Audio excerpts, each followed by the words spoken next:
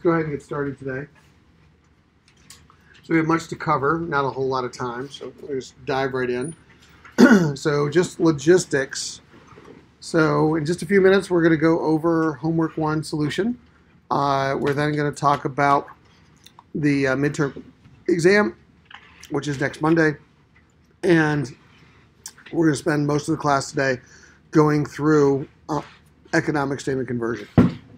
Lecture note 3 was posted online to the file section this morning. So let's start out and talk about logistics. So again, Wednesday, Bloomberg's going to be here all day to do advanced training on the terminal. So you're expected to be here and, be nice to them. They're also here for recruiting, so you feel free to take advantage of that. And again, they're given a list of all the things I think that they should cover. But if you have any specific questions, like the one that was just asked, can we track with the portfolio tool how we're doing in the stock game? Ask those questions as well. They're just a good resource because they are the people who actually are behind the software.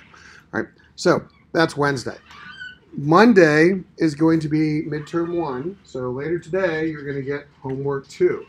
Very important. I adjusted the deadline on homework 2, so it is now due this Friday, 5 p.m. Eastern Standard Time, with a 5:15 absolute closing of the deadline, as opposed to next Monday. The reason why I moved up the deadline for homework 2 is because homework 2 is very similar to the midterm exam. So I wanted to get it scored on Friday, so you can actually see it. It's going to be auto-scored. Okay, so basically you'll submit an Excel file with your work, you'll type in a few key numbers. If you match the numbers, then you know you got it right, and that's how you'll know your grade. Then at the end of day Friday, after it's turned in, I'll also post a practice midterm, which I've used in a previous semester with a practice solution. Okay, so the midterm is going to be on Monday, and so to make sure you have the answer and one more practice, I moved up homework 2 to Friday. Okay, just letting you know. And I also put another practice economic state conversion and solution online as well. So you have that right now, right? So, and that's what we're about to go through in class. One word on the exam. So the exam will be given during your registered class time on Monday. So if you happen to be skipping sections, you need to take the exam during the time that you're registered in the system, that you're also in that section for ELMS. Okay, so for example, if this is the 12:30 class, but you're registered for the 2 o'clock class, you happen to be sitting in this, you have to take it with the 2 o'clock class, right? So what's going to happen is you don't have to take it physically in this room. You can take it anywhere where you have access to a computer and a web browser and Excel. However, you take it on a timer based on your section start time. So you'll go to ELMS, if you ever take an online exam, you'll click on the link for midterm 1 at, in your case, this is the 12:30 section, at 12:30, and then at 2 p.m., I'll give you 90 full minutes, it auto-submits. So if you don't type in anything, you get a 0 on the exam, okay? So by 2 p.m., you would have to upload your Excel file and type in some specific answers that are going to be auto-scored, and you have that 90-minute window, okay? So you can start whenever you want, but you got to start and finish within that 90-minute window, okay? And that's the exam. Right, and it's a very straightforward exam because all it is it's going to be an Excel file that you'll click on the link, you'll download the Excel file, you will convert it. Okay. Now again, you're on the honor code, so don't cheat. Right, so working or collaborating with anybody is an honor code violation. Last semester, I had to put people before the honor council. Some of them got really bad things happen to them in their lives, and their parents blame me. Right, and I don't like that. I don't like it for the student. I don't like it for the parents. I don't like it for you. So just don't let that be you. Right, so it's not worth it. So basically, you're just on the honor code. You'll be taking it during class time for your section next Monday. Then next Wednesday will be our next lecture, where we'll get into, I think, multiples or wherever is on the syllabus that's coming up. All right, questions about any of that, logistically? Okay, great. So let's talk about homework 1. So this was the file that you started with, and I'll post the solution, but I just want to make sure everybody knows how to do this. So for Procter & Gamble, we'll start out with the key value drivers. So we would have looked up PG, U.S. equity, and the first thing you could have done is you could have gone to the WAC screen. And their cost of equity right now is 7.4%. So for here, we would type in 7.4%. Okay. Then we would have gone to the EEO screen,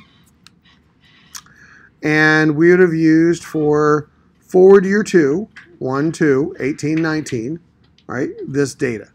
So again, in the readings for the book that you had, it talks about why we use and have standardized on forward year 2 for forward earnings. And so in Bloomberg, it's easy to figure out what your forward year 2 is. Estimate, 1, 2. Okay. Typically, forward year 1 is the uncompleted current year. That's considered a forward year. And then forward 2 years, the next full year of the business. So in this case, it would have been 2019. So you start out with net income adjusted was, what was that, 11,905.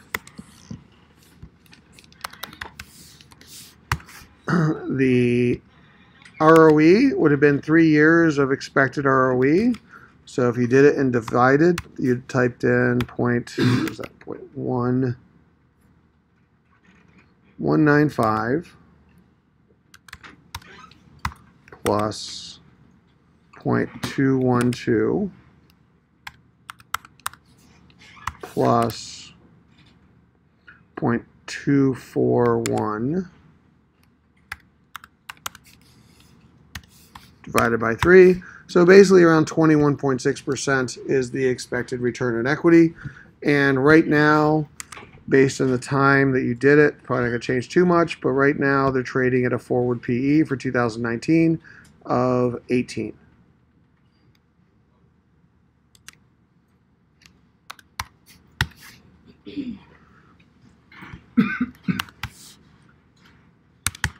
And that would be at, just get an extra couple decimal places here. So 2.3, nope,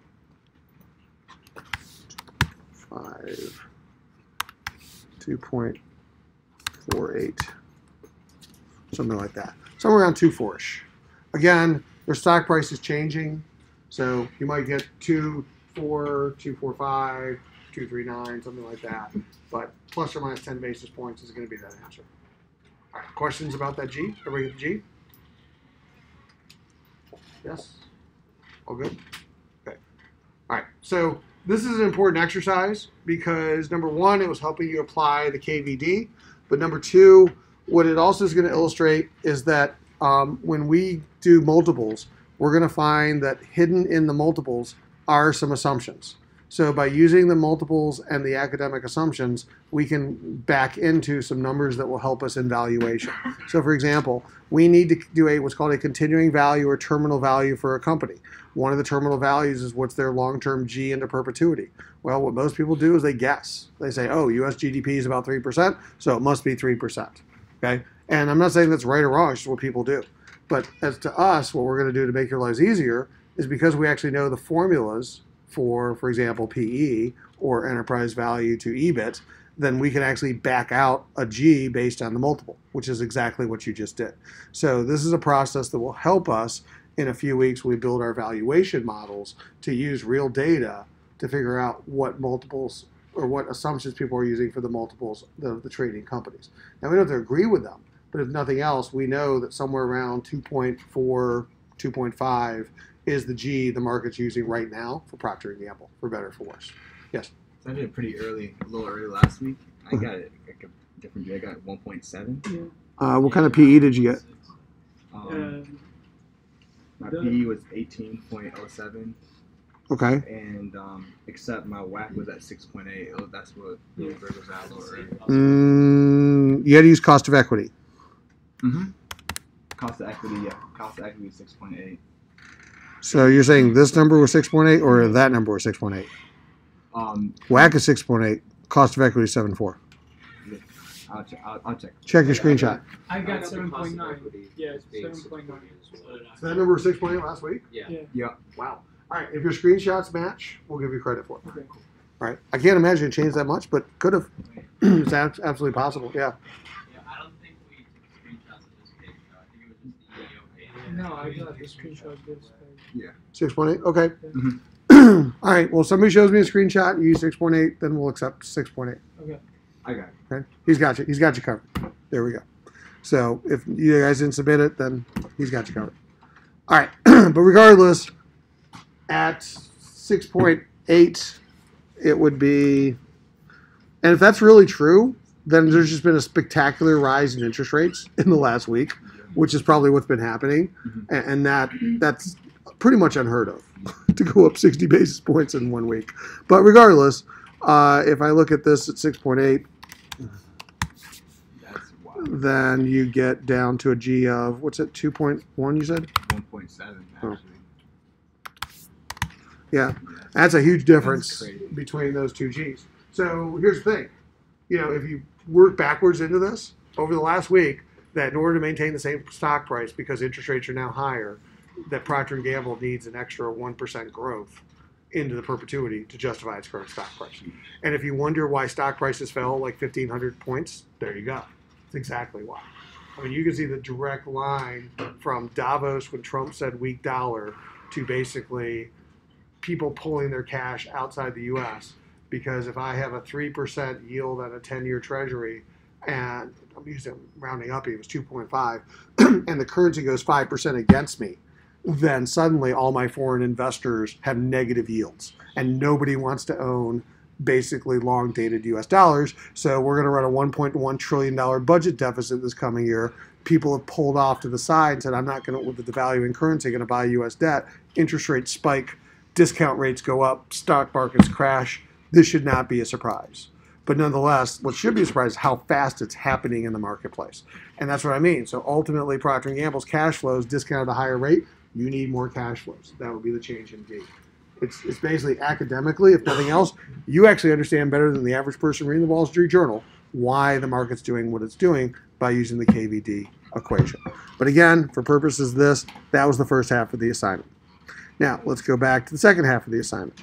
Put this here. Second half of the assignment was to go to the RV screen to make sure that you had the GICS, country of domicile. Make sure that you had under global settings, market cap weighted average. And then you go to custom. Actually, sorry, markets first, beta. So we got an industry beta and we got a Procter & Gamble beta. So is Procter & Gamble sensitive to changes in the economy? Not so much, because their beta is 0.42. And what's key to the grade is that you use the words 0.42. Okay? If you just said not so much, no credit. So that's the point. 0.42, industry 0.5, much less sensitive to the economy. We just know that about the industry. Right? Second question, what's going on with their spread? Right now, as the latest filing, about 19% ROIC for the industry, about 7% WACC. 12 for P&G, 6.77 WACC. So, what do you think? Is this an attractive industry? Attractive industry, but they don't have a competitive advantage. Yeah, he's got the right answer there. He said attractive industry, but they don't have competitive advantage. So they're still an above average performer because they're in the good industry, but they're not performing better than their peers, so we're not demonstrating competitive advantage. That's what I need you to get out of homework 1. Questions? Yes, sir. You argue that because of the data being lower than the average, you're doing something right. It's not a question of having a lower or higher betas being right or wrong. It would just mean that they're less volatile and then perceived as, assuming that there's not a lot of debt things going on across the firms, that they're having lower perceived levels of risk. So if I'm taking less risk, I'll have a lower beta. That's not right or wrong. Because I could be taking more risk and get better returns, because that would be the point. A higher cost of capital should have a higher ROIC. Lower cost of capital, maybe a lower ROIC. And that would be expected. So that's why what matters for the relative performance is not the relative ROIC, it's the relative spread. That's why we're using spread, not just ROIC. Yes? I have a question about spread. Mm-hmm. I know last class, the class before online, we talked about how if it's a negative spread, shrink, like that, just holding by that rule.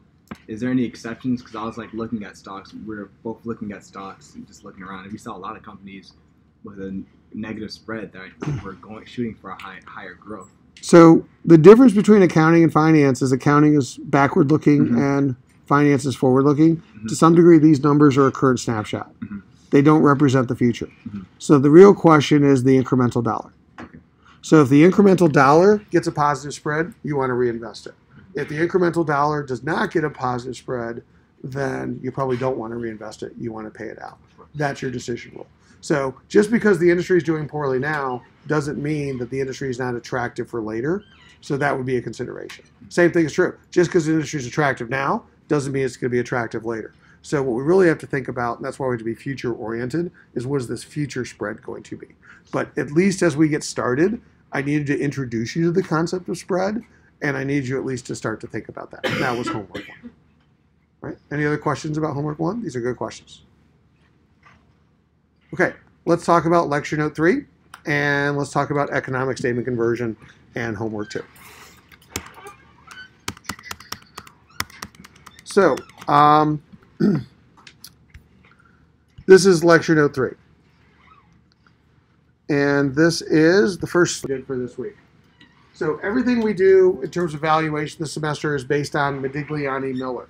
This is a graphical framework of Modigliani-Miller of which the McKinsey textbook process is based. So what we're primarily saying is a company's worth the sum of its future cash flows, and what we're going to do is we're going to break those cash flows into 2 buckets. One is going to be called operating cash flows, which are basically the cash that comes from selling products and services to customers. The other, non-operating cash flows, which are items of value that the company has, go back to this mode, but have nothing to do with sales. So for example, if I am Merck, right now, Merck has, where's it, cash of about, let's do the latest filing.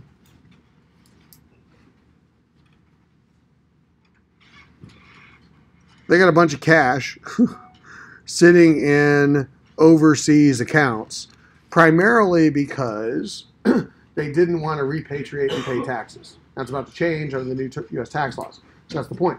If a company has a lot of cash, Microsoft, Apple, Google, whoever, sitting overseas, it has value, but has nothing to do with selling the next product. Okay? So what we're going to do is we're going to value that separately.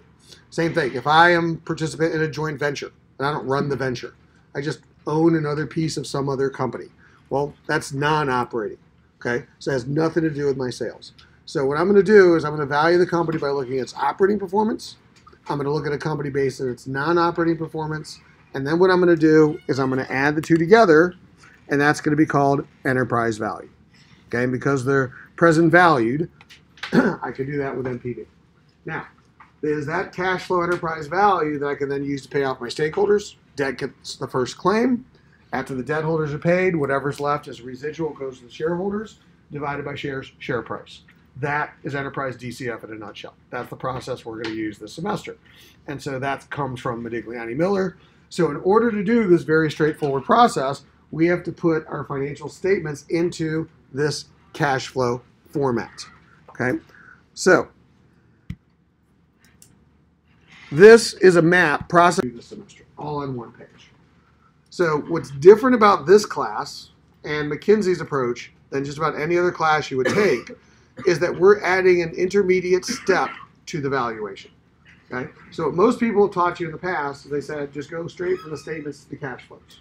Right? But what we're going to do is we're going to go from the statements to economic statements, economic being a rearranged cash flow statements, and then we're going to do the valuations. Okay? So here's the thing. The statements, income statement and balance sheet, are going to be rearranged, the income statement into a statement called TII, total income available to investors, and TFI, total funds available to investors.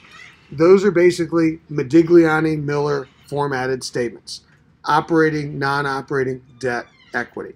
Okay? So the first step is going to basically be take the statements and put them into those 4 buckets. Right? And then the other thing is what's unique about this class is I used to teach in the McKinsey Analyst Training Program. And I'd have 4 hours to basically teach 30 to 45 very smart undergrads who have never taken a business class.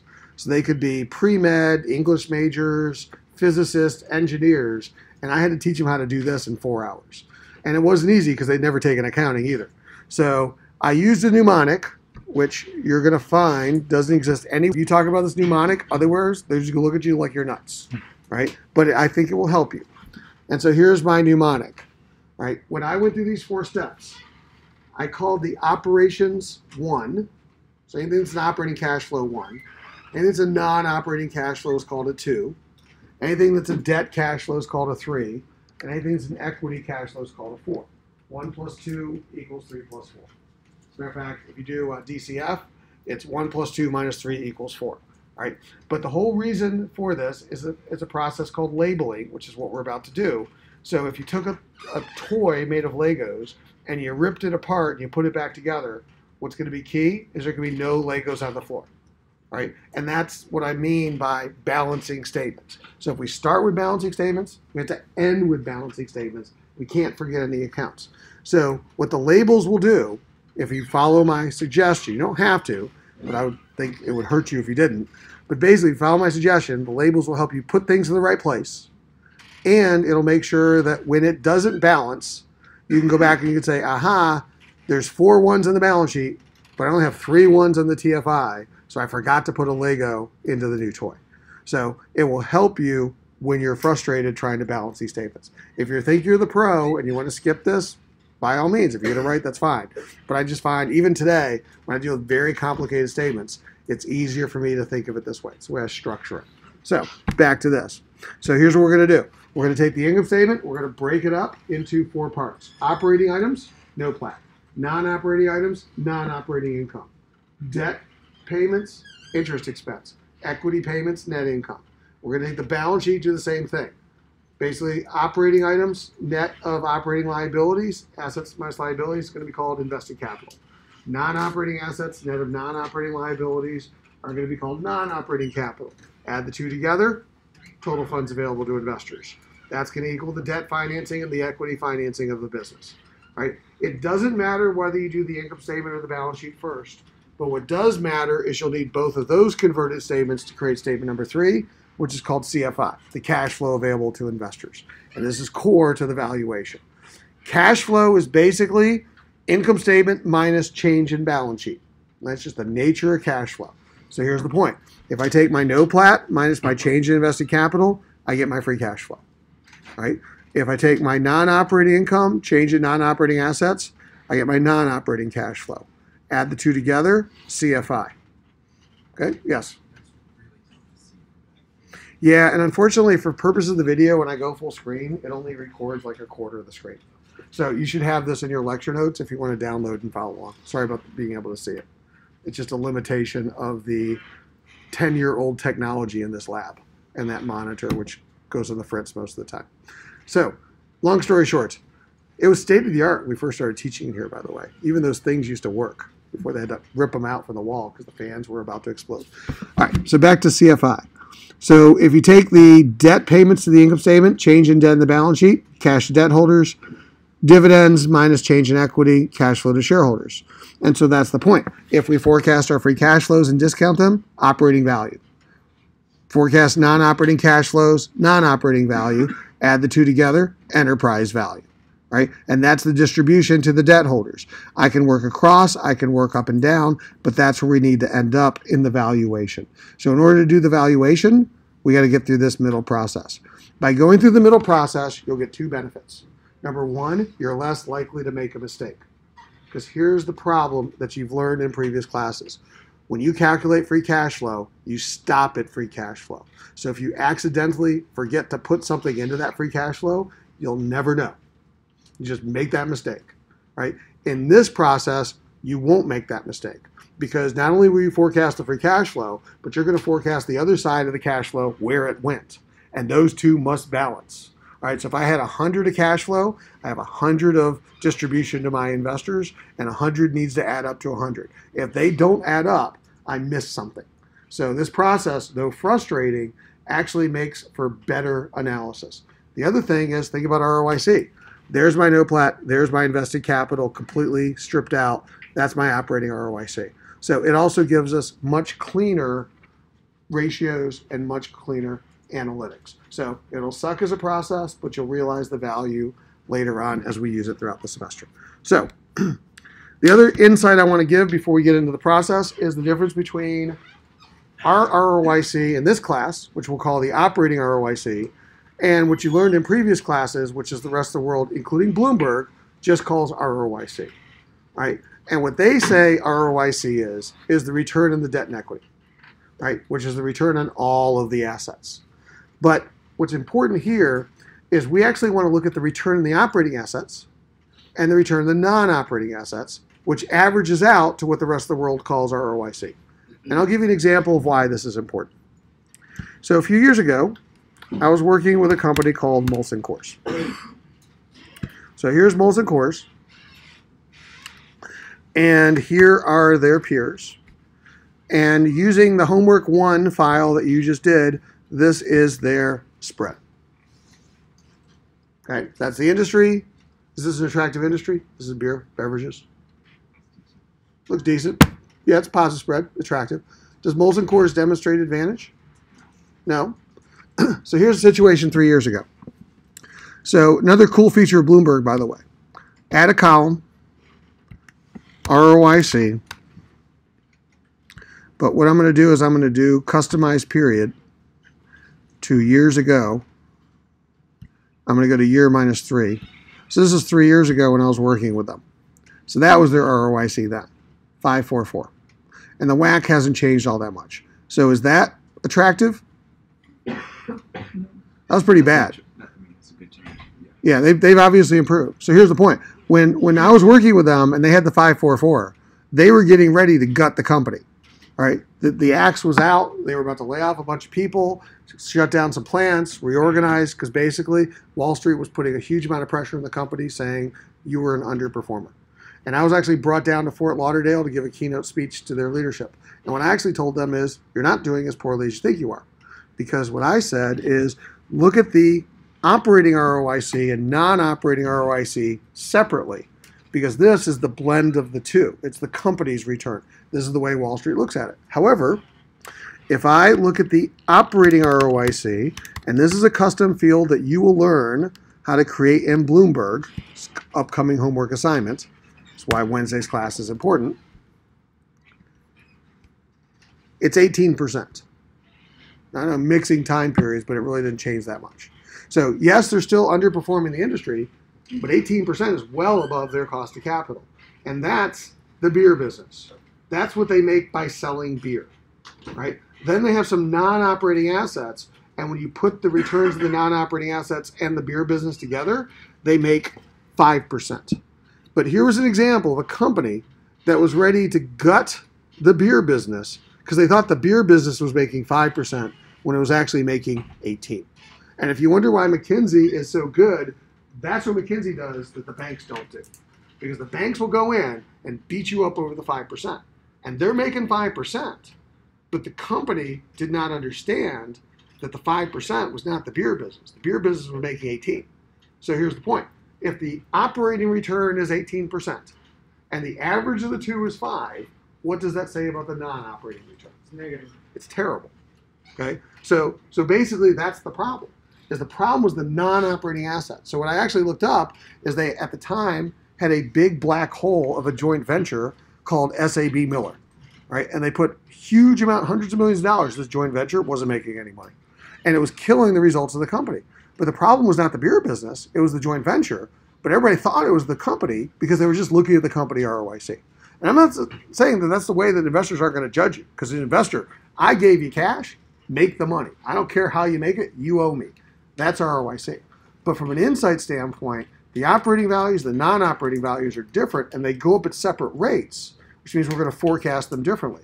So if Molson Coors were to gut the SAB Miller acquisition by selling it to Anheuser-Busch InBev and start focusing on beers, selling beer, is it any surprise that 3 years later they went as a company from 5 to 11?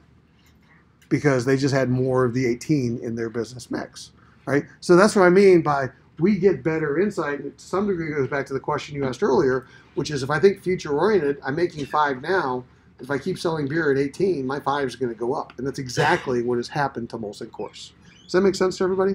So that's another reason why we're doing this labeling process, because by labeling, we'll get a much clearer view of what this operating ROIC is. And we'll understand what the non-operating ROIC is, because we'll have broken it out, okay, by rearranging the statements.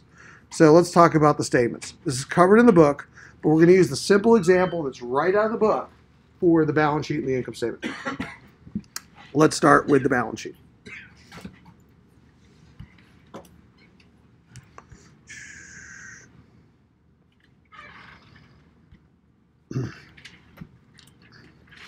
I've done this in the previous class. Let me wipe these out. Okay, so you're going to do this in Excel, and this will be very similar to the midterm, except it'll just be bigger and scarier. But the process is still the same. All right. So here's the thing. First thing we want to do, so we wipe these out, is go through a process called labeling, which will help us. So 1, 2, 3, 4. Operating, not our ones. Non-operating cash flows, 2s. Debt cash flows, 3s. Equity cash flows, 4s. 1, 2, 3, 4. Cash on a balance sheet, 1, 2, 3, or 4. 1. 1. All right. So for purpose of this exercise, 1. But here's the trick: cash is a 1 or a 2. Could also be excess cash, which is non-operating. All right. So on the midterm and on your homework, it'll say operating cash and excess cash. Operating cash is 1. Excess cash is 2. So again, here's the way I think of it. One of my first jobs in high school was drive-through at Burger King. This is back in the day when people weren't using as many credit cards.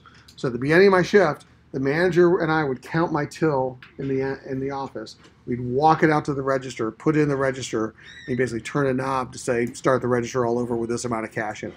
I'd run my shift. At the end of the shift, turn the knob, print out, back in the day, not computers, basically print out the amount of stuff that was bought. We'd take it to the back. We'd count the cash. He'd leave the same amount that I started with, and he'd take out the rest. Okay?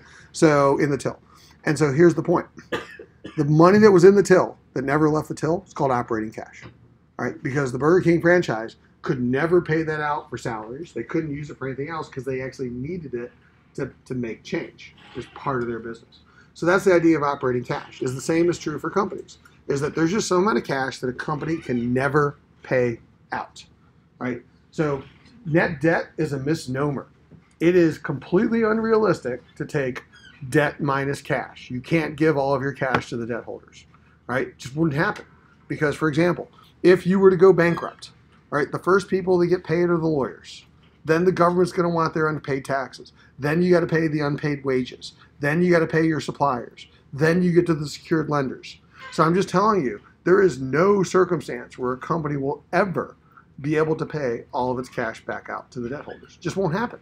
And even if they went bankrupt, it couldn't happen. So we will make shortcuts in the real world. We're taught a shortcut that people use in the real world. In this class, we're going to get more granular. Now, it doesn't mean that if you go work at your first banking job that you tell your partners that they're wrong, they'll get you fired out of arrogance. But what I'm telling you is at least you'll know that they're taking a shortcut when you're going through these analytics, because we're going to do it the more academic way. So back to this. So operating cash, 1, excess cash, 2. But for purpose of this example, we're just going to call it operating because it's a very simple example. All right, inventory. Is it operating or non-operating? Operating if it goes to customers. So inventory is basically what they're buying, so that's 1. Property, plant, equipment. Operating or non-operating? 1 or 2? Well, we manufacture the goods in a plant. That's obviously operating, so that's a 1. Equity investment in another business. That's a 2. Microsoft buys a piece of Facebook, right? They don't run Facebook. They just happen to own a piece of Facebook. Made a lot of money off of it. But that's the point. It's non-operating. Okay? Has value, just valued separately. We'll call that a 2. You don't value the totals. Accounts payable. Part of working capital. It's going to be a 1. It's operating. And I'll give you the distinction. Interest-bearing debt is a 3. If it's non-interest bearing, it's probably accounts payable or something like that. If it's interest bearing, then it's financing. It's debt. That's the distinction that we will use. Right? And then finally, retained earnings. 1, 2, 3, or 4. That's equity. Right? So again, very simple statement. The one you'll have more complex, but this is the process that you will go through. Now, this question came up at the end of last class.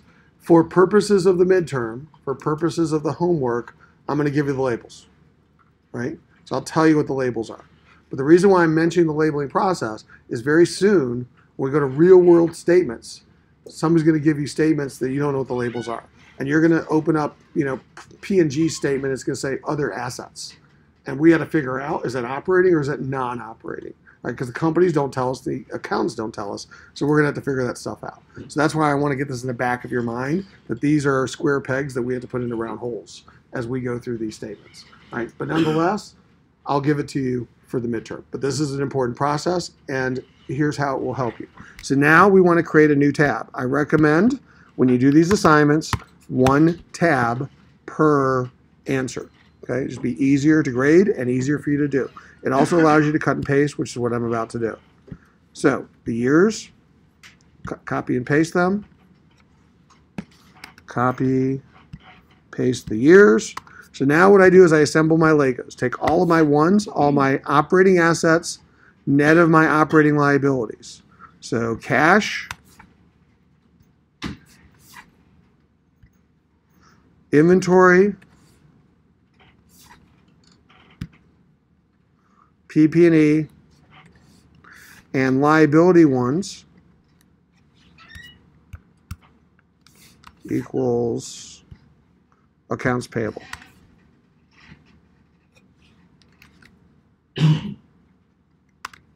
Notice how all my ones are together.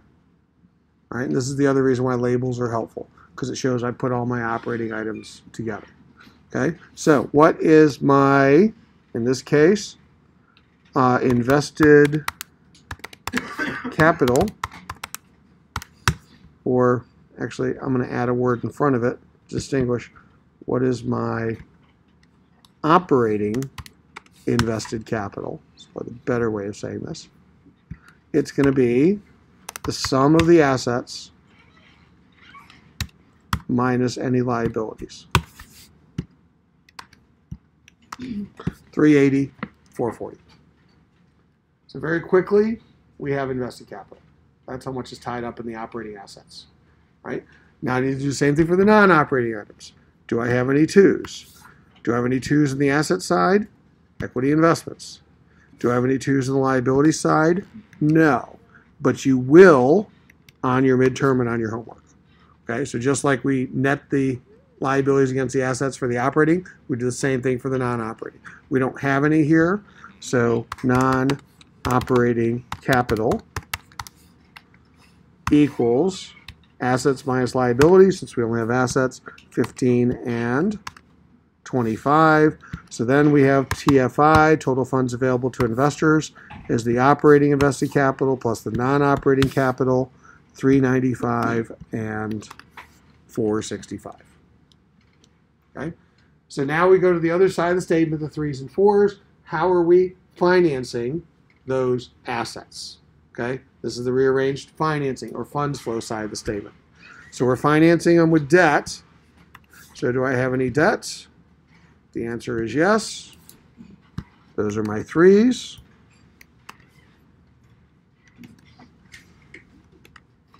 And do I have any equity? And the answer is yes. Retained earnings, those are my 4s.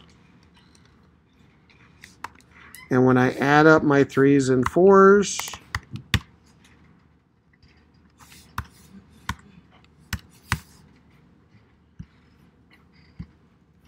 stop Excel. When I add up my 3s and 4s, notice balance, balance. This is what I mean by balancing. Okay, so in this class, very important. Let's say for some strange reason you forgot to put your 2s in here. That's an incorrect answer.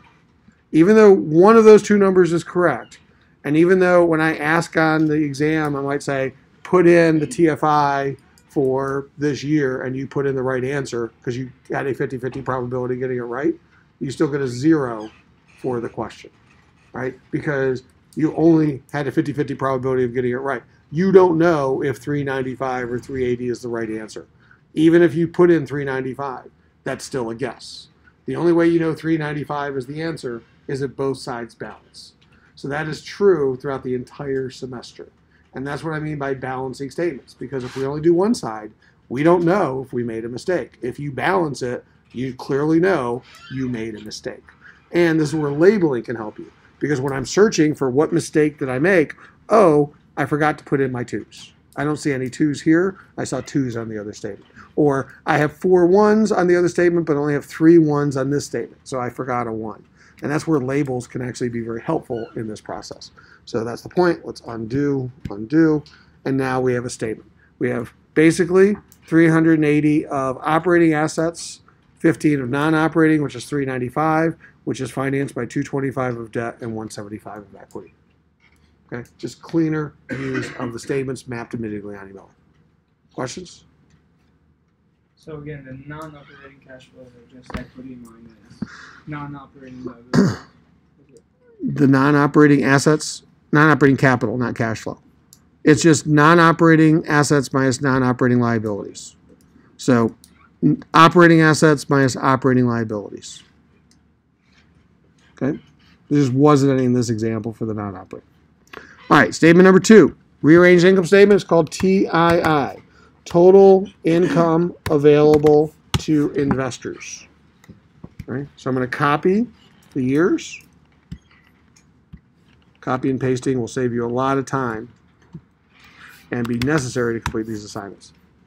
So we got to label our income statement. Start out with revenue. Operating, non-operating. Yeah, it's coming from customers, so it's probably operating. Operating costs, so manufacturing products sold. Operating. Depreciation. No. Where does depreciation come from in the balance sheet? It's a cost allocation, but it's not actually cash. But what is depreciation coming from? PP&E. So therefore, if it's a same account on the balance sheet, same account on the income statement, it's operating the balance sheet, operating the income statement. It's got to be a 1. I don't like shortcuts, but here's one I'll let you take. Operating profit.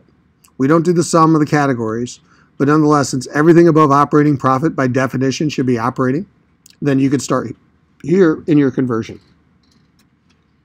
So instead of putting in revenue, operating costs, depreciation, we could just start with operating profit. All right? I'm not going to play around in the midterm or homework. Like, you could start there. In the real world, though, we got to be careful. Because in the real world, an accountant could throw something that's non-operating into the operating profit line. You got to be careful for that. So nonetheless, for here, I'm not going to trick you as you start to think about the statements. So therefore, as a shortcut, we can start with operating profit. Interest expense. 1, 2, 3, or 4? 3, because it matches to the debt. What if it were interest income? It would actually be a 2. Why would it be a 2? Because it's cash flow from an investment. And where does the interest income come from? From a holding that's not part of your. Yeah, it comes from holding the excess cash, which would also be a non-operating asset. So that's the point. Here's another shortcut. People will do a net interest expense. They'll take interest income minus interest expense, net interest expense. But what they're actually doing is they're merging or commingling non-operating cash flows with debt cash flows, right? And that's what I'm saying. You'll quickly get that insight in this class. Not saying it's wrong, it just happens to be a shortcut for the way they decided to do that, right? But in this class, we will separate it out more by the type that it really is. Okay, equity income. Microsoft's ownership stake in Facebook. You get some dividends on that. 1, 2, 3, or 4. That would be a 2. Tax. Income tax. 1. It's also a 2. It's also a 3. So one of the things we're going to do is we're going to split out the tax impacts to the areas of Modigliani Miller. We'll still have the same taxes, but we're going to look at the same tax impact in each of the areas. Right? Finally, net income belongs to the shareholders. That's a 4. Now, dividends are the cash flow of the shareholders. However, on the TII, the statement actually ends with net income. So if you try to put dividends, which are coming off the statement of cash flow, into your income statement, you'll never balance your TII. Okay? Because the TII stops with net income. Okay? It's an income statement only statement. So back to this. TII. Start out shortcut operating income, operating profit. That was our one. I suggest writing this out granularly because the book doesn't always do this. So if we reported 280 of income and our tax rate was 25%, which is the assumed tax rate I gave you on the tab. Tax on operating profit is basically 25% of the 280.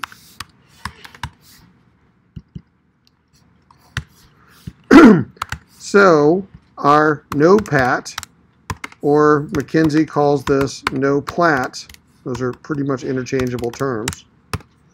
NOPLAT's the McKinsey term, NOPAT's the rest of the world generic term, basically is 210.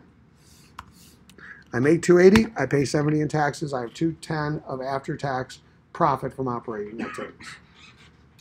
Okay? I do the same thing with my non-operating activities. So I have my twos, equity income. I make $4 million of equity income. I have tax on non-operating income equals that times the 0.25 after tax non-operating income.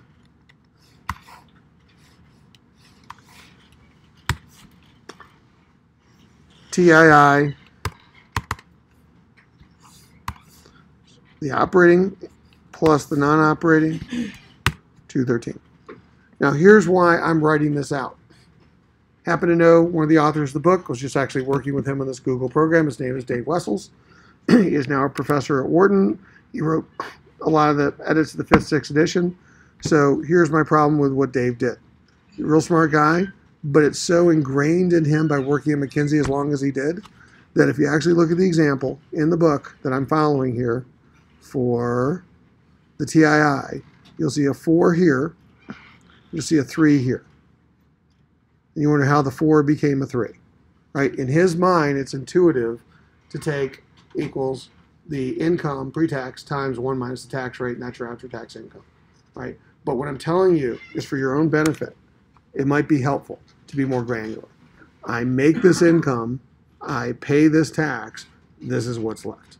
Now, if you want to be, like I said, you want to sport through a shortcut, you want to say after-tax non-operating income is equity income times 1 minus the tax rate, great, have at it. But I'm just telling you, it will help you as you go through the process to clearly see what's happening here. And what I'm saying is, I think Dave, when he did that chart, did a little disservice because it's just so intuitive to him that you do that, but it's not intuitive to the person who's never seen this before that that's what was done. But that's actually how the 4 became a 3 in the book, or in the example we're doing. Right? So we have TII. Here's the other thing you just got to wrap your heads around. This is not accounting. Okay? This is Modigliani Miller. It's a completely different world. The way these statements were set up for both the income and the cash flow. If I have income, I distribute the income. If I lose money, I borrow the loss. Okay? Therefore, positive income available to investors is going to be distributed, and they have to match. Therefore, distributions are positive numbers. Negative losses of income have to be financed. They have to match. Therefore, any financing that the business does is a negative number on this statement. It's not an absolute value number. It's literally they have to match. Okay, so here's what I mean by that. When we do our 3s and 4s, my 3 was the interest expense of $20, $20 million. Is that a positive or a negative number? Given what I said, should that on this statement be a positive or a negative number? It's a distribution. Therefore, I have 213 of cash. I therefore have 20 to distribute. It's a positive number. I can only tell you that this is something you'll have to use your common sense on because different statements give it to you in different formats. Okay, and you have to think about what the number should be doing, and you come up with the sign on this reorganized statement. Okay, so that's our interest expense. Except what I want is not the 20. What I want is there's going to be a tax shield. I can still deduct as a company interest as a cost of doing business. So I'm going to deduct the 20 at a 25% tax rate, and I'm going to save $5 million in tax shield. So my after-tax interest expense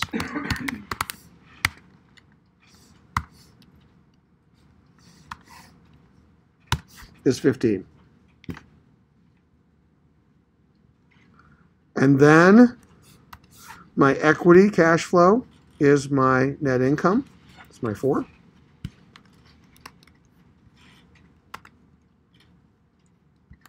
Three plus 4 match. I have 213 of profit. I distribute 15 to the debt holders. I distribute 198 of the profit to the shareholders. Right? And the 213 of profit came 210 from operations, 3 from non-operating activities. That's Modigliani Miller. That's the clean lines we now have into the company's financial performance. Questions about that? This is what I mean by matching.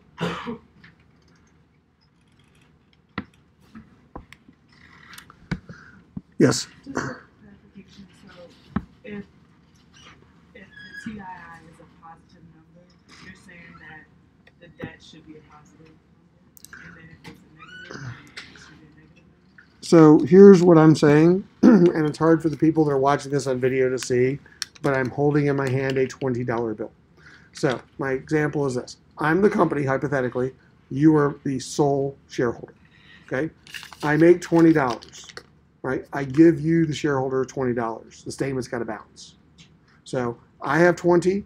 How do I balance with you of 20? Do I put it as positive or negative? No. Because I'd have positive 20 on one side, negative 20 on the other side. The only way it's going to balance is if I have positive 20 and I give you 20, so my distribution to you is a positive 20. Right? If I needed 20 from you, you'd be out 20, negative 20, and I would have to record that as negative 20 to me, and that would actually be an increase in my equity, right? Because that would be the point. I'm funding the increase in equity because I'm out of cash. So it's a negative cash flow to you, the investor, and it's a positive cash flow to the firm, right? So therefore, sorry, negative cash flow to the firm because it's basically negative financing. So I'm saying this is not accounting, and what's going to screw you up is you're going to think of statement of cash flows. And you got to get that out of your mind because this ain't that. Okay? This is a completely different statement, Modigliani Miller. And this is true for TFI. This is true for CFI. Or sorry, TII, CFI. So positive cash flow, positive numbers on the distribution side. Negative cash flow, negative income, negative numbers on the financing side. Okay? That's just the way these statements are structured. All right, other questions? Yes. Yeah, so could you just think about this as like these are the statements with respect to you as the like financer or like that? Yes, that is the perspective that we're taking. That's exactly the way I think about this. Okay. All right, here's the one that's going to be a little bit more difficult, which is CFI. And this is where you will struggle more. Let's start out with the years. The process for cash flow available to investors is very straightforward. You're going to do it 4 times, once per section. Cash flow from the income statement minus change in the balance sheet. All right? Because if you think about an income statement, it's a period statement, things that happen over a period of time. A balance sheet's a snapshot statement. So basically, the income statement explains what happens between 2 snapshots. So it's snapshot balance sheet 1, income statement, snapshot balance sheet 2, result of the income statement. That's essentially what accounting is doing. So when you go through these statements, we got to look at both the income statement and the balance sheet to do the cash flow. That's why you have to do both of those first 2 first. So let's start out. To get to gross cash flow, TII Start out with your no plat.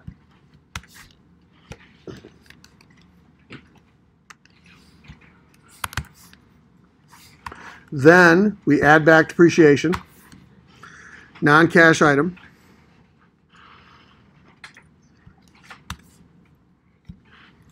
No plat plus depreciation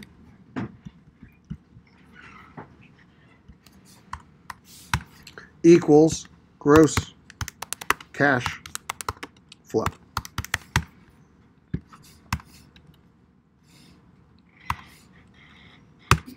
That's the gross cash flow from the income statement. So again, just practically, we subtract depreciation due to lower basis for taxes. We pay taxes, but it was a non-cash item, so that's why we're adding it back. Okay, so this is how much cash profit they made from the income statement. Then the gross investment is the reinvestment back into the balance sheet. So how do we do that? Well, the reinvestment in the balance sheet is, off the TFI, the difference in the, for operating purposes, the current operating invested capital, so that's C6, why Excel doing this, minus TFI B6, so current minus previous year, so that's our gross investment, okay? Except, what we're then going to do is we're going to add in our TII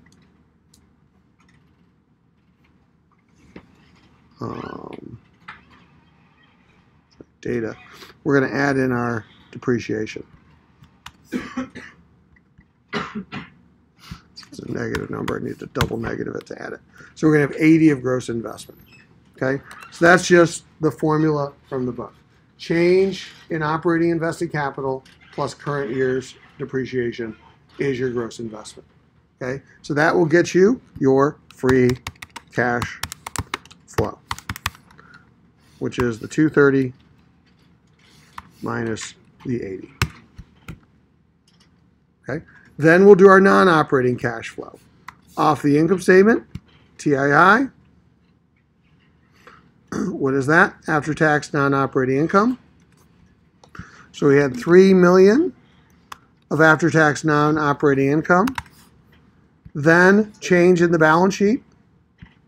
In the balance sheet, so change in non-operating capital. Our non-operating capital went from 15 to 25, increased by 10.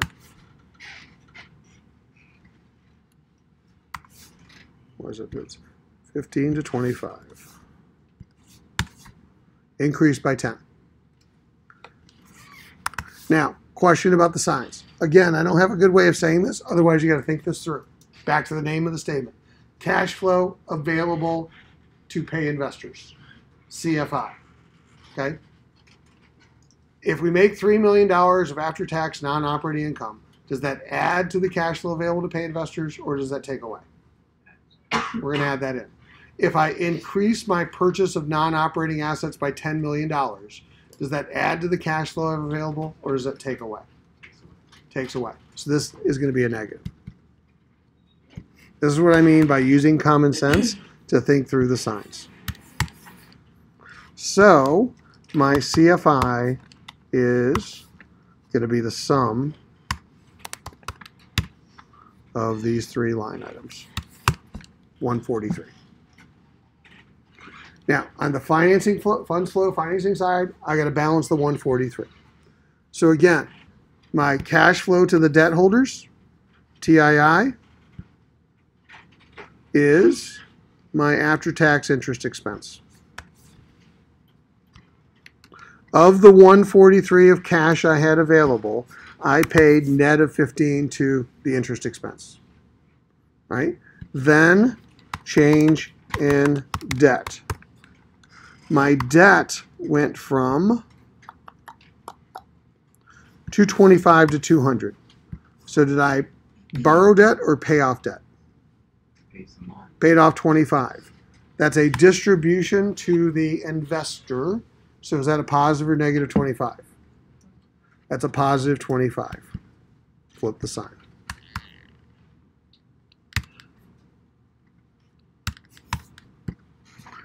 Next trick, equity. Net income is not the cash flow that's distributed to the investor. What is the cash flow that's distributed to the investor called? Dividends. So here's the trick to the CFI, first of two tricks. Trick number one, dividends, not net income. On the TII, you use net income because you're balancing an income statement. But in the cash flow statement, the net income is not what's paid to the shareholder. Therefore, we need the dividends. So the cash flow to the shareholder is the dividends. And because that's a distribution to the shareholder, that should be a positive number. And then we have change in other equity accounts off the balance sheet. So change in equity, which is basically changed in retained earnings. And retained earnings went from 170 to 265. So equity went up. So technically that should be an inflow. So that should be a negative. So if we now add up these, we should get 143. And with the balancing statement, we are done. I got 48. No, it should be 143. So I made a mistake. This doesn't balance. Oh, maybe I have the wrong sign here. Nope. So this is why you can't just manipulate numbers for 3 hours and hope you get a final answer. Because if I keep changing it, it doesn't actually balance. So what's the problem here? What is retained earnings? The part of equity reinvested in the business. Okay. Is it a cash account? No. So if I have a change in a non-cash account, does that affect cash flow? No. There you go. Don't put changes in non-cash accounts on a cash flow statement because then your cash flow will never balance. Change in retained earnings has no impact on cash flow. So there's the other trick number two. So trick number one is dividends, not net income. Trick number two, don't put in change in retained earnings because changes in non-cash accounts do not affect cash flow. And I'm telling you, if you don't do those two things, you'll never get to this balance. And then you'll either complete the homework assignment in an hour or you'll complete it in 5 hours and give up. This is the 5 hours and give up problem. So I'm letting you know now how not to take 5 hours to do this. Okay. By the way, skipped this earlier. If I go back to my TII, this is why balancing is important. How much tax did we pay off the original income statement? 66. Even when we rearrange the tax, how much tax are we paying on non-operating activities or operating activities? Non-operating activities. What's 70 plus 1? We save 5 in a tax shield. What's 71 minus 5? 66. So that's the point. We're still representing matching taxes. We're just splitting them out to the areas that they impact. Much more insightful. Because now I know how much I save by having debt in my cap structure. It's very clear for doing that. All right. Final statement. Economic profit. EP. This is McKinsey's version of EVA because basically we can't call it EVA because Stern Stewart has a trademark on it. So the non-trademark term is called economic profit. Okay. So economic profit, really straightforward to calculate. Again, matching two methodologies. Copy over the years. Okay, so here's what we're going to do. We're going to take our no-plats.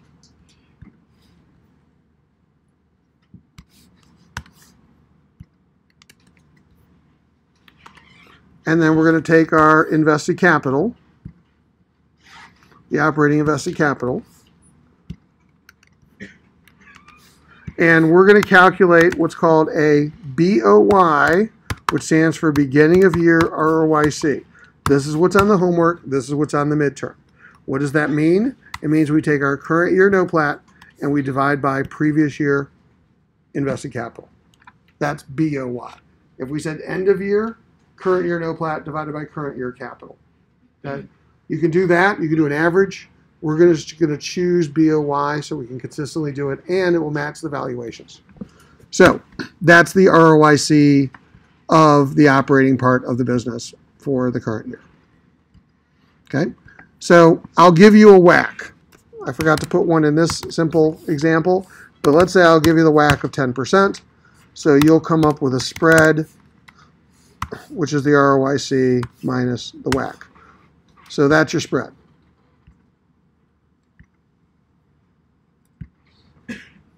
Two negatives. Hate this keyboard. All right, so I got the spread. And then finally, what is my economic profit? It's my spread times my beginning of year invested capital. Or method 2, I take my no-plat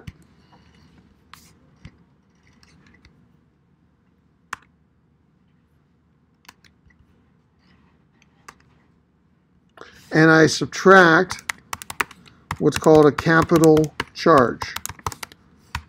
Can't spell charge.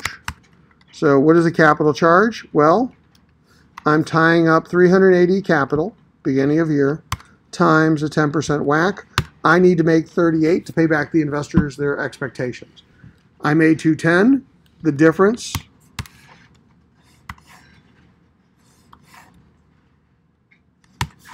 $172. Okay? So one's called the spread method, ROIC minus WACC times capital. One's called the capital charge method, no plat minus capital charge equals economic profit. They balance. 4 statements, 4 balancing statements. That's going to be your next homework. This is exactly midterm 1. The only difference, you got 90 minutes next Monday. So practice so that you're prepared for the 90 minutes. Sweet. Questions? After the midterm, we'll talk about the analytics and how this then turns into evaluation, right? But nonetheless, we're doing play companies before the midterm. Afterwards, we get very real world.